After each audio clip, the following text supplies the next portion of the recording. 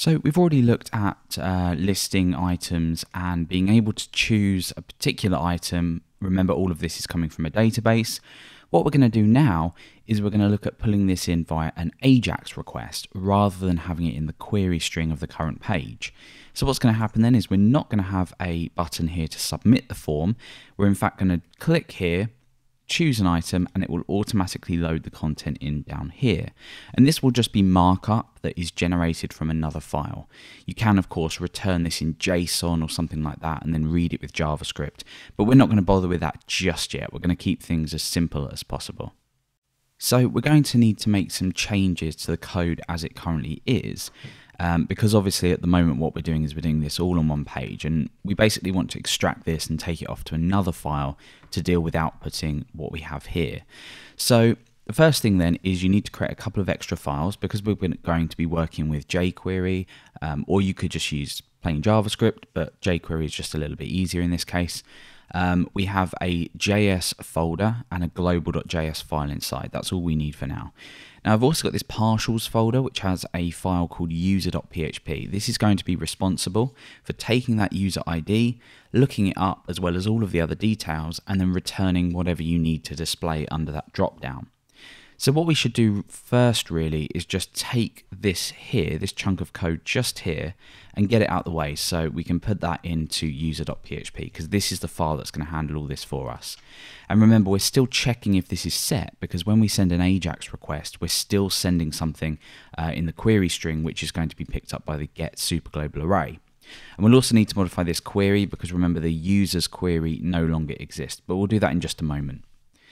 So we just need to tidy up this form area. We don't need this down here because that's no longer valid. We're not showing a selected user on that page within PHP. We're doing that within a element that we're going to create.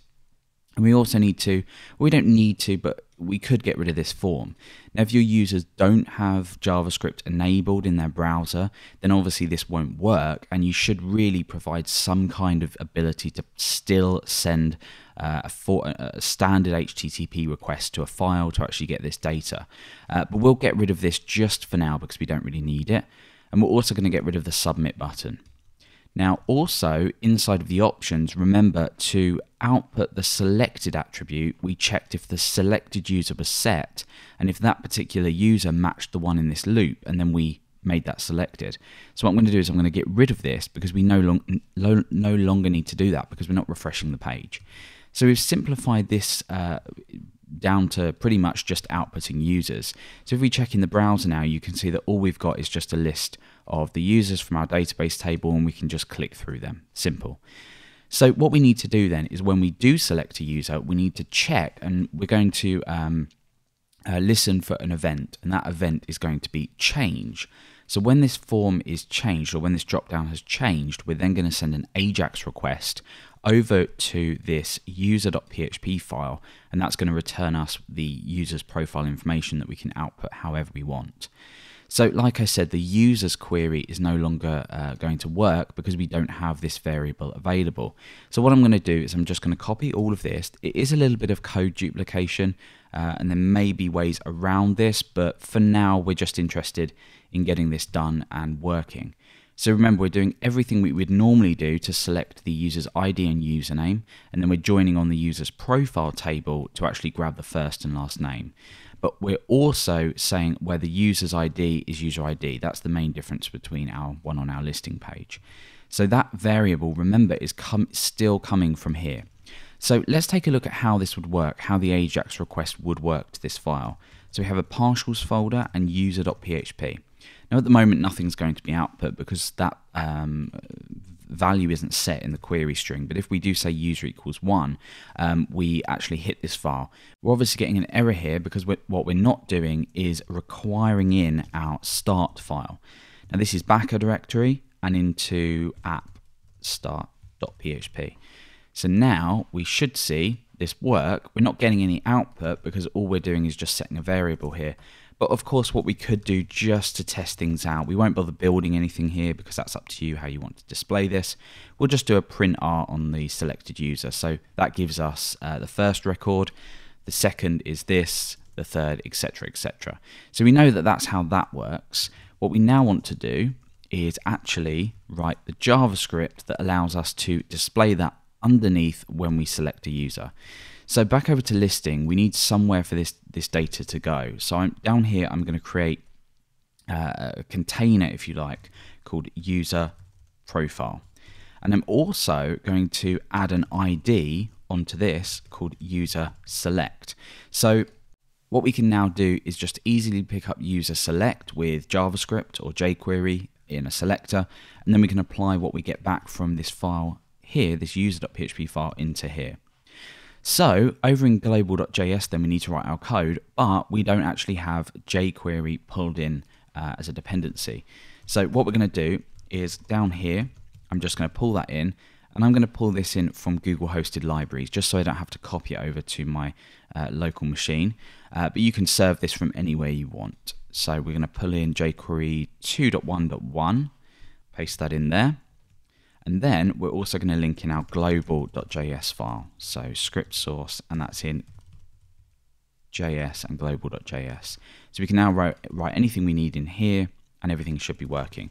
So we could do something like console log works, and then when we refresh the page, bringing up our developer console, in the console we should see works. Perfect. So the first thing we want to do then is attach an event handler to that drop down that we have just here. Remember, we gave that an ID of user select. So when this is changed, we then fire off an AJAX request and pull back the data and put it in here. So let's create our selector. So it's hash user select because it's an ID. And then we use the on method to set a event. In this case, we want to fire this function or call this callback when an item is changed or when the user changes this. So I'm going to just quickly create a variable called self, and that refers to this. This just helps if you want to reference the current element that you're attaching your event handler to a bit later on, so you don't have to keep doing this like this shows here. So this is really, really straightforward. All we need to do is say jQuery, use the AJAX method, and we pass in an object here. And then we need to define a couple of things. So the URL is the URL to this file here. Now you can, of course, just say partials user.php, but if this listing file is located anywhere else, this is going to fail. So what ideally we want to do is pull in the full path to this file. So if we just paste that in there, we pull this down and say partials user.php. So the next thing then is the type of request. We don't need to define this because by default it'll make a GET request, but it's always good just to be explicit anyway. Now we also now want to pass in the data that we are actually sending through. That's the most important part. So we can hit user.php, but without that user equals something in the URL, it's not going to work. So we define the data property here, and then we have another object. Now the name of the property in here is the name of the element in the query string that you're sending through. So like user, this is the name of it, and then we have the value, which is obviously whatever's been selected from this dropdown. So what we need to do then is we need to get what value has been selected from this select element, and that's contained within the value here for the option that's been selected. So what we really need to do is have a handy way to actually pull this value in, the currently selected value on this select element. And luckily jQuery allows us to do that with the val method. That just pulls in the current option value that has been selected on this dropdown. It'll detect all that for you. So last then we want a success callback. This means that the file has been hit successfully. It doesn't necessarily mean that there haven't been any errors in here. So if you are struggling with this file, go ahead and hit this separately to find out what's going wrong.